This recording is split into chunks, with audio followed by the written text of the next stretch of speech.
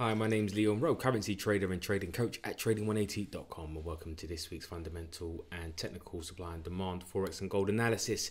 And starting off with the week ahead, 20th of February. So this can be found as well. This analysis is on the tradingeconomics.com website. And a short summary of what is coming on the important news is in the US, the focus will be on the FOMC meeting minutes and speeches by Fed officials. Investors will also closely follow personal income spending, PCE price index, and second estimate for Q4 GDP growth rate. So the second estimate pretty much is just any kind of revisions for the already Q4 GDP, so it's not really that important unless it's a massive revision. Also, the attention will be taken by fresh PMI manufacturing and services reading from major economies including the US, UK, France, Germany and Japan. And finally, central banks in I guess New Zealand is what we're focusing on as the currency that we're going to be analyzing in this video. One of them will decide on the course of monetary policy, and then you can read the details if you scroll down. Now, getting into the technical side of things and a bit more fundamentals in the dollar index. So the dollar's been making some new highs, right? Broke past this supply zone, and as I always say, there's no real level there's no technical level that's going to stand in the way of really fundamental analysis. What you're supposed to do is understand your fundamental bias before looking at a price chart, and then understand where you are on a price chart secondly, and see whether you're at a cheap or an expensive area. Now, the dollar seems to be appreciating, and the reason why is because Fed officials stress the need to keep raising rates to cool prices. So over the past couple of months, what's really been going on is that the market has had one idea of what the Fed is probably going to do with monetary policy, and the Fed has been basically saying that they're going to be doing something else. And there was this bit of a divergence between whether the market would be correct or the Fed would be correct. Now, recently we've had not only outstanding jobs numbers, but we've also had inflation come out, and even though it's kind of came out slightly lower than expected, or than the previous month, it was higher than expected. And so the inflation, CPI, core, consumer price index, and core CPI is really kind of seen as sticky. So it's not. It seems like it's trending down, but it needs to kind of come down a bit more. And at the moment, it's being a bit stubborn. So in order to get the inflation down to their 2% target, the Fed still see the need to hike a little bit more. So the Richmond Fed chief favored 25 basis point increase in February, and Governor Michelle Bowman says policy not yet slowing the economy, which hikes can and tend to do, right? If you hike a bit too much, it can contract the economy. But at the moment, it seems like obviously the Fed hikes haven't worked their way through to the economy yet. And so with that being said, I did say in my private members group, Discord group, that on the Thursday we had a weekly call on every Wednesday, a live group call on Wednesday, a private members meeting. And I did say after that on the Thursday that I was saying in yesterday's call, I can see the dollar appreciating in the short term, so over the next month or so, as an extra rate hike is priced in. But it seems as though the bank's consensus is for the dollar to depreciate by the end of the year.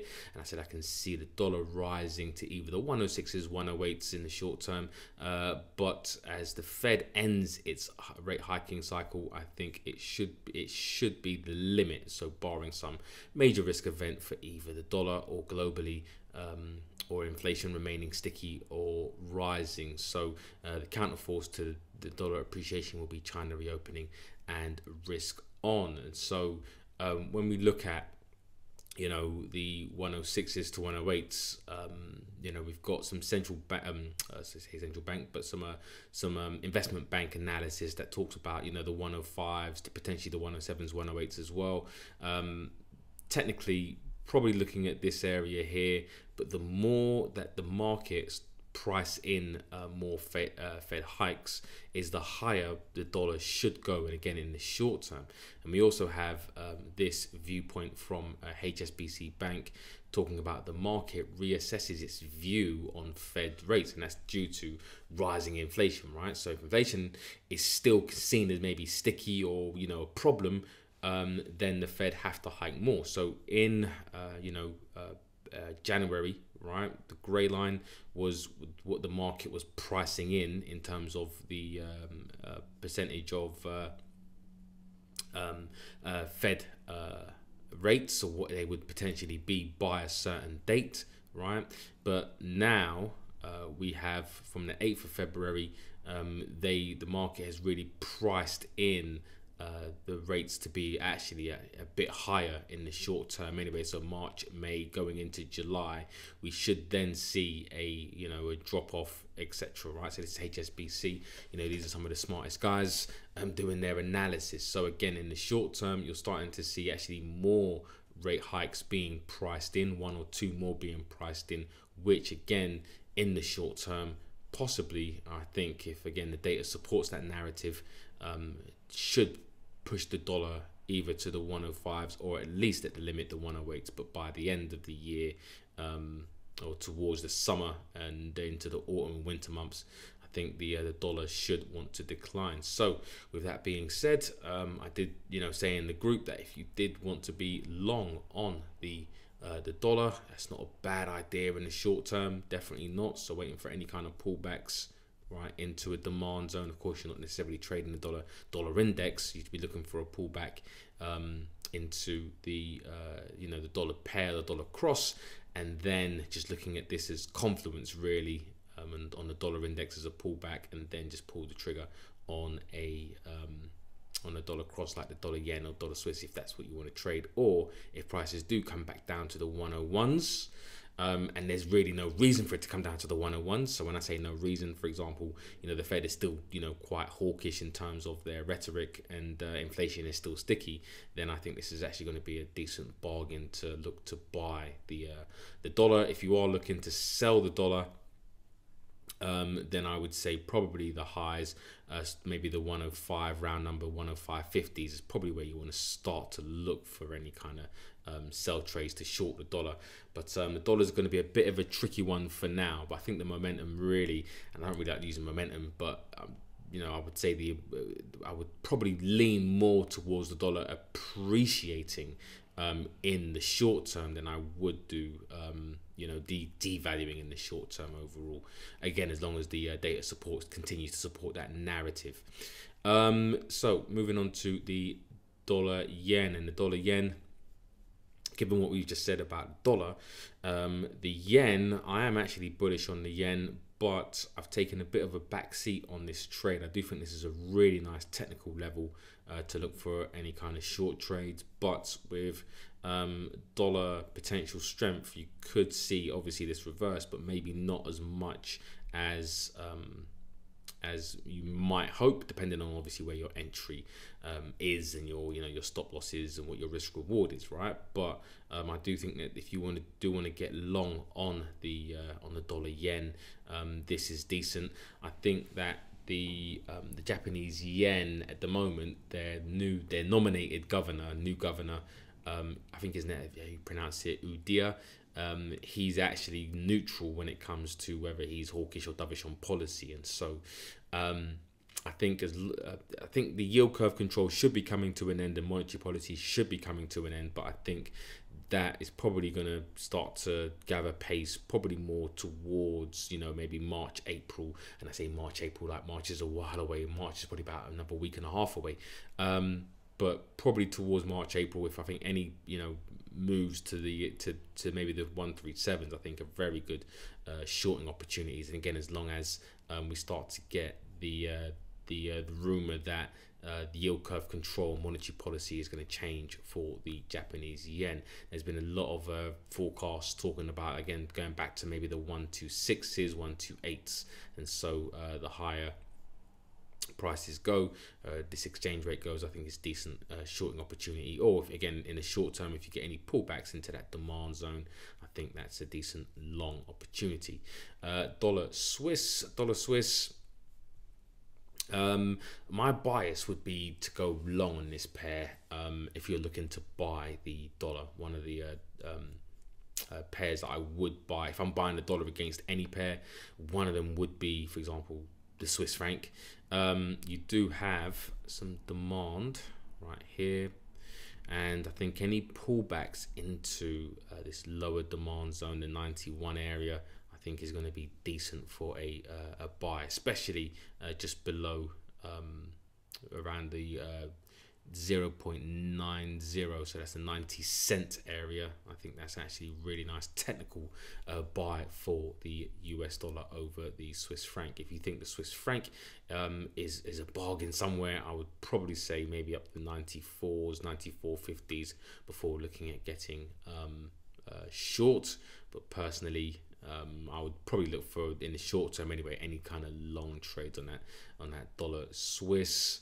If you're looking to buy the dollar, same thing with the dollar CAD. I think the dollar CAD, is a decent buy if you're looking to buy the dollar. So any kind of pullbacks into this lower zone, the 132.50s, I think is going to be seen as actually a decent bargain for the US dollar. The Federal Reserve is still hiking rates, and the Canadian dollar actually are still looking to hold rates, and that is as long as inflation isn't a problem in Canada, it doesn't become a problem again. And so central banks typically don't, once they start to hold, or once they start to, start to cut rates, it tends to be a cycle. So they tend to do, their policy for a duration of time, meaning that if they're going to hike, they tend to hike, 2, 3, 4 times. If they're holding, they tend to hold for, a good maybe, few quarters. And so I do think that this might actually be, the beginning of a potential uptrend for the dollar CAD.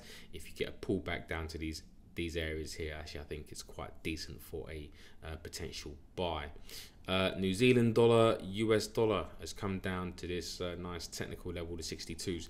The New Zealand economy is going through, it had a bit of a natural disaster. I think it was cyclone, what was it, cyclone, it begins with G. The name begins with G. I can't remember exactly what it was, but yeah, which kind of devastated some of the country. The RBNZ, the Reserve Bank of New Zealand, are making their monetary policy, and they're expected to hike by 50 basis points. But due to the natural disaster that recently happened, there is talk that they actually might hike by 25 basis points, so lower than expected. If it comes out lower than expected, if they hike by 25 basis points, I think the New Zealand dollar may start to sell off, especially as the US dollar is actually starting to hike, being priced in a bit more hikes than what was expected. So ultimately, I think this pair, I'm not necessarily trading this pair, but if you are, there are supply zones there if you want to be a buyer of the US dollar. So you're looking for a pullback into this zone here before looking at getting short. And if you're looking to get long, I would probably look for a fresher area of demand, as this level has been touched once, twice, 3. This is the 3rd time. So anything around that 0.61 area, any fresh area of demand, is a decent area to look for a buy trade technically.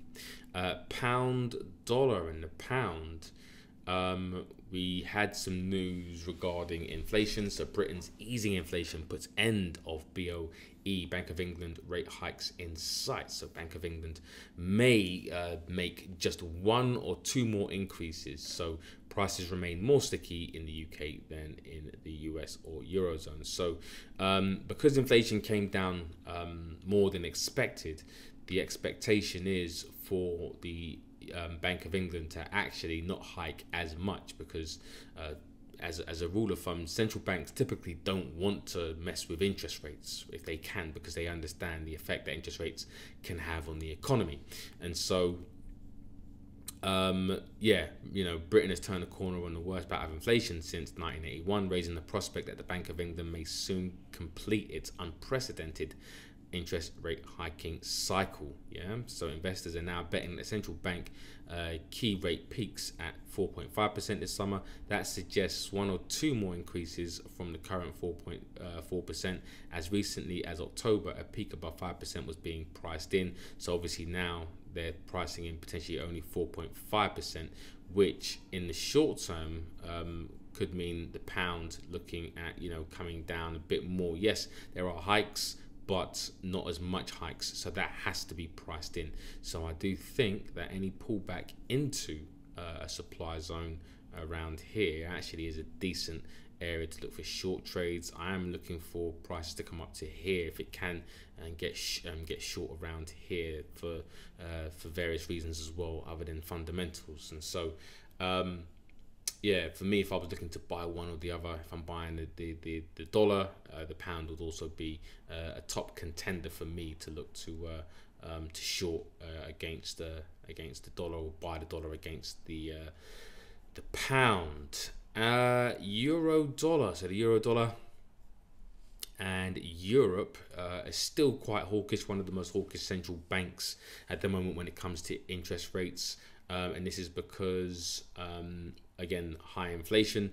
High inflation is pretty much everywhere. So ECB Schnabel sees risk markets underestimate inflation, right? So broadly, disinflation hasn't started. Official says in interview and transmission of policy action may be weaker than in the past. And there was a couple of quotes in here, and it says, I think this is one of them: the markets are priced for perfection, she said. They assume inflation is going to come down very quickly towards 2% and it's going to stay there while the economy will do just fine. That would be a very good outcome, but there are risks that inflation proves to be more persistent than is currently priced in by financial markets. And talks about traders bolstered hike bets after Schnabel's remarks, fully pricing in a 3.75% peak in the deposit rate by the end of October for the first time.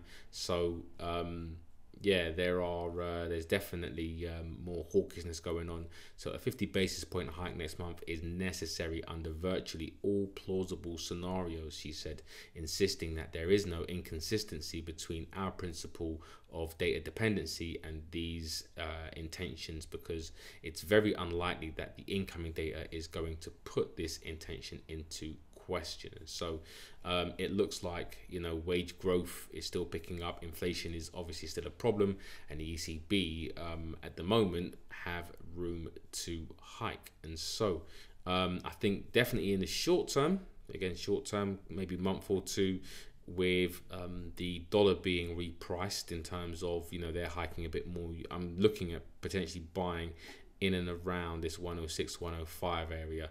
I do think the dollar will have a bit of a ceiling to its appreciation.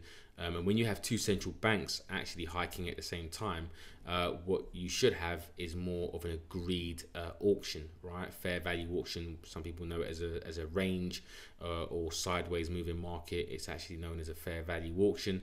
And I think the fair value auction should be really between this high and this low. So I think toward the 106, 105 areas, if we can get down there, I think that's going to be really nice for a potential buy for the euro. I'd expect prices to start to auction from around there. You do have a a supply zone right here. But personally, I wouldn't necessarily look at that as a strong supply zone. I would probably look at that more as this area here would be the area I'd look for any kind of short trades. Although this is definitely an option here intraday wise, I would probably look for trades more around the 109 if I was looking for any kind of short trades. But my bias is still long on that euro, so that's where I am. Australian dollar, US dollar. The Australian dollar hasn't had great news at the moment. I think employment wise, The data came out and it wasn't fantastic, but I think the market is looking past that. Although obviously with the US dollar strengthening, you could probably see prices come down a bit lower. But I think overall the Australian dollar is a buy, and in fact I'm going to analyze the Aussie Swiss and a trade that I took, a profitable trade that I took last week, to give you an idea as to the type of trades that we look for in a kind of a breakdown. But if I'm buying the Australian dollar, which I am, but I'm not doing it against the US dollar, because I think overall the dollar, again, their interest rates are being repriced, which kind of strengthens the dollar a little bit. I think overall, if we do get a bigger pullback, China reopening, I did mention it again. Was it here, right? So one of my concerns, I said, a counterforce to dollar appreciation will be China reopening, risk on, and if that continues, China will be the Australia and the Australian economy will be a beneficiary of China reopening and China economic strength. Commodity prices, will rise due to Chinese demand and infrastructure and investment.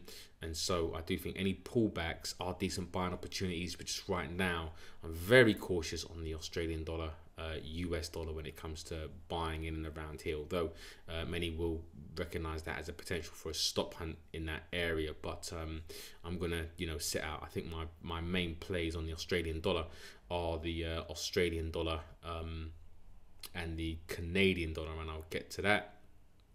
Sorry, I should say my main place to buy the Australian dollar would be against, for example, the Swiss franc and the Canadian dollar. So yeah, we'll get into that a bit later.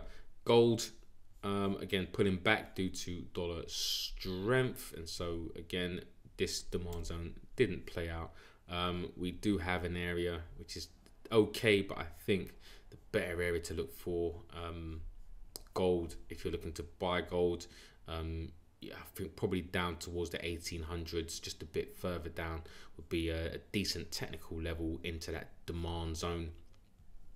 But again, this is, you're buying gold based off of potential dollar strength. So if you think that the US dollar is going to weaken, right? So if inflation actually is coming down, and the Fed are less likely to, hike, 3 or 4 times rather than 1 or 2 times, then you want to be a buyer of gold. But if you're looking at buying the dollar, because the Fed are looking to continue to hike interest rates, then gold may start to come down a little bit, right? And again, going back to the DXY, if the dollar index starts to go up to the 105s, 106, 107s, then you have to expect gold to probably come down to somewhere around these 1800s to even like the 1760s, 1740s may actually be a decent area to look for a pullback to buy gold. Plus, gold is due for a very deep pullback because we've just had this almost, I wouldn't say parabolic one, but we haven't had really a decent pullback on gold. So when you get moves like this, where you get kind of shallow pullbacks, what tends to happen is you get bigger pullbacks eventually, right? So you get a move probably down to this area, this 1740. I wouldn't be surprised if prices came down to those 1740 areas before potentially looking at going higher as the dollar index, if prices come up to the 107s, 108s, starts to go lower. So there's that correlation there. And yeah, so my trade of the week, I'll break this down, not in too much detail because it would be unfair on the guys who are actually in the room for me to reveal everything that I do, of course. But just the Australian dollar, Swiss franc, took this trade and it was a profitable trade. And so really the fundamental bias is to buy the Australian dollar against the Swiss franc in a risk on environment, right? So first of all, we're in potential risk on, or more risk on than risk off, which would mean, again, with China reopening, there's zero COVID policy. I'm going to definitely favor the Australian dollar. The Swiss franc are definitely, their central bank are hiking rates still as well. So it's not, a perfect divergence, but just from a risk on perspective, the Australian dollar is really tipped to be one of the buys for 2023. And so all I'm looking for really is just pullbacks, on a daily time frame back into this demand zone. Brilliant. Now I have no idea whether prices are going to reverse here. Nobody does, right? But when prices pull back, and if the market agrees, the market agrees that my entry is the absolute bottom, then brilliant, I'll make some money, right? Make a decent amount. If it doesn't, then and it pulls back even more and gives me an entry, then I'll get in right here, right? That's really how, to trade, or the idea behind trading fundamental analysis is just understanding where the bargains potentially are. And so when we look at this trade, prices had really kind of come down to this demand zone here. And so I'll go down to like a 4 hour, and I entered into a few positions, managed to get into 3 positions. And so the blue lines right here, right, are where my orders were, right? Well, where my market order was at, and I'll zoom in a bit more. So it was at 0.636. I had one at 0.635355, and then I had another one at the absolute bottom, which was 0.6350, and I had a 15 pip stop, which is about here from that absolute low. So I had 3 orders.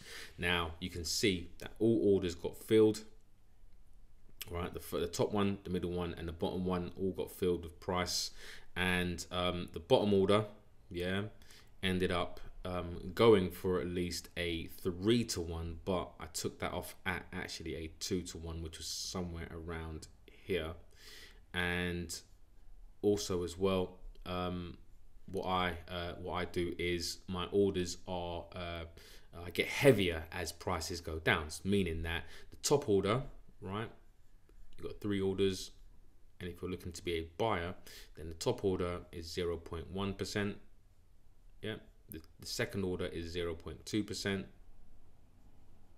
and the third order is 0.3%. Yeah, and so with that, if I get filled in all 3, my total risk is going to be 0.6%. of that. So not every trade is going to be 0.6%. It depends on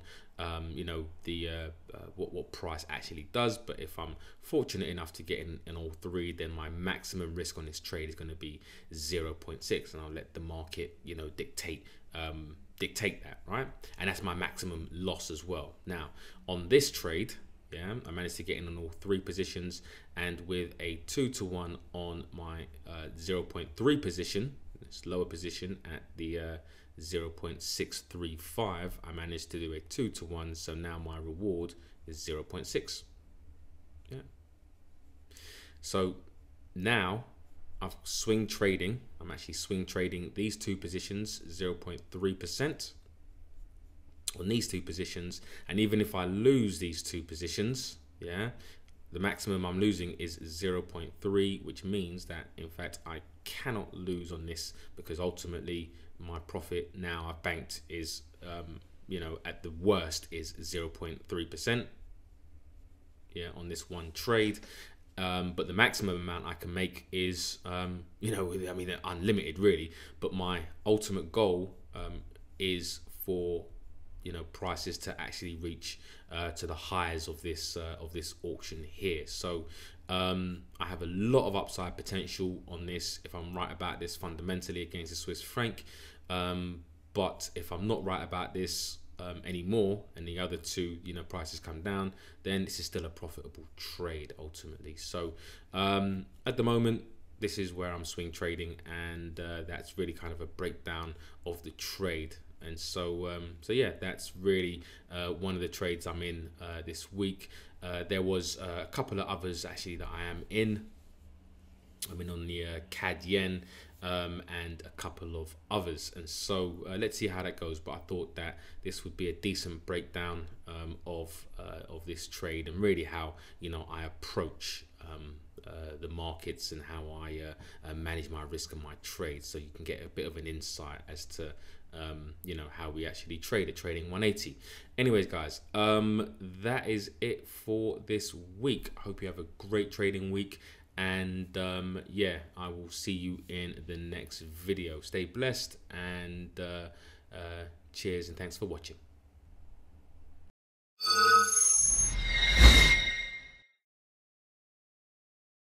The short answer. Now, what we ended up going on to is actually a decent concept, which was what makes the pound or any currency.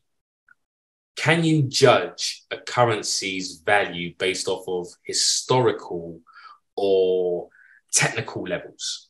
Now, I would believe that the answer is yes and no. Yes, insofar as it's a reference point. Yeah. So let's say, this, and I'll go to a live chart, make it a lot easier. Right. Let's go to a live chart. It's a good, technicals are a good reference. So if we zoom out to the weekly, right, let's zoom out to the weekly. Get rid of everything on the price chart. Now, if you've gone through the course, you will know that what I say is that at some point, this is obviously deemed a bargain area for the pound, right? This was a bargain area.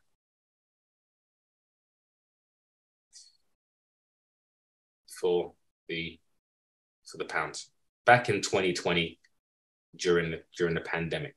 Yeah, brilliant, excellent. Now, as a reference point, the question then becomes, is that a bargain now? Yeah. Now, price, just looking solely at price, it would suggest that it is a potential. Of course, none of us know, but I don't base my analysis on what bargain is. A bargain is based off of price, because price is not a reflection of value. Yeah, I mean, it can be, but typically you need to know how what a currency or any asset, how it derives its value, and it's not through really looking at price. I understand, 100% understand that it was a bargain here, so it could be a bargain there. But on deeper reflection, what drove prices higher here for the pound, yeah, may not be the same thing that drives prices higher here for the pound. Yeah. And so let's say prices have come all the way down here. Now, let's say, for example, I don't know, Rishi Sunak was the person that ended up getting prime minister, and his policies would have been totally opposite, from Liz Truss's, obviously, because he would have ran on different policies. And let's say, for example, the market thought that his policies were terrible, yeah, for the pound.